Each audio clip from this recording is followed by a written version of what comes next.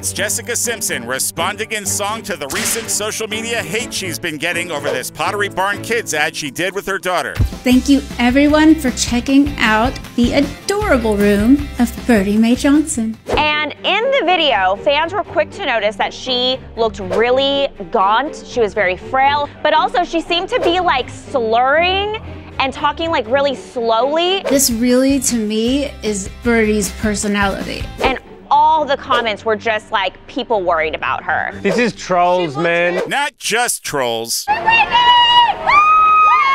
They're back! All the Free Britney people were in the comments like, girl, we're coming for you. So the Free Britney people now don't have anything to do, and it's like, okay, we're gonna feed Jessica Simpson. That's so hypocritical. Their whole thing is like, let Britney live her life and do her thing. But now we're determining what's right for you, Jessica. Even though you've said nothing, you don't want our help, but we're gonna put it on you. Exactly. No, they want to save people. How about they just get jobs? Because saving celebrities is a full-time job. Those signs take a while to make.